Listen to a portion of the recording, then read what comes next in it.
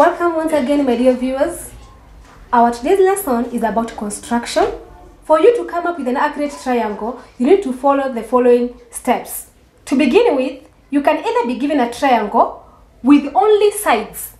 Might it be an equilateral triangle, might it be a scalene, or might it be an isosceles triangle. Provided you're not given any angle, you're only given all the sides.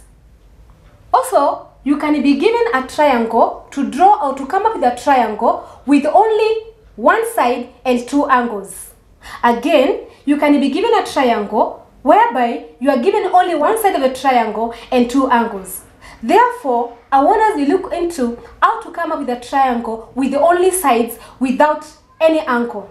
You're told draw triangle ABC such that line AB is equal to 6 centimeters, line BC is equal to 7 centimeters, and line AC is equal to 5 centimeters. Then, how can you come up with such a triangle? A sketch is a guideline that is going to show you exactly how the triangle should be. So my sketch AB from the instruction is 6 centimeters, BC is 7 centimeters, and line AC should be 5 centimeters. After coming up with this sketch now I come to draw the actual diagram. So with my ruler, I measure a base of 6 centimeters.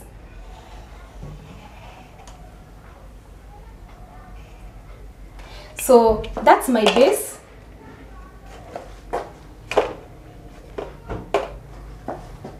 That is my A, and that is my B.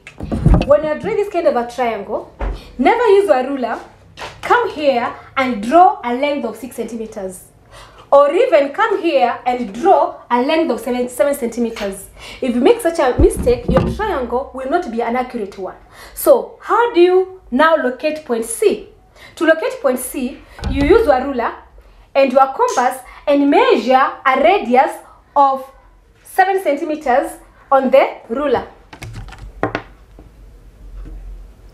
After measuring a length of 7 centimeters on your ruler, you come at point B and just make an arc up there.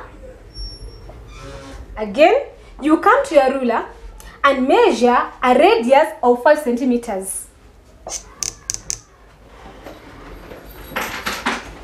This is now the radius of 5 centimeters I've just measured on my ruler. So I come at point A, I put my compass there and make an arc.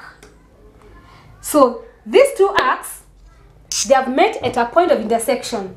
So this point of intersection here, where the two arcs cut, so this is point C. This is point C. You can now use a ruler to join point C to A.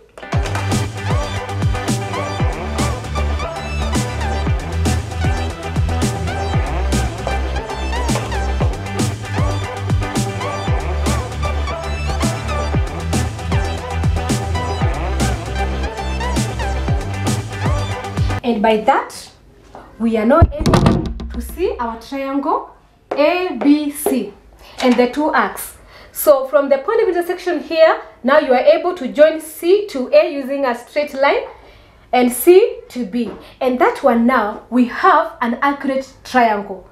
I wish to stop there, and I want to urge you, my learners, to continue subscribing and following my YouTube channel, because we are going to learn together and practice together. Bye.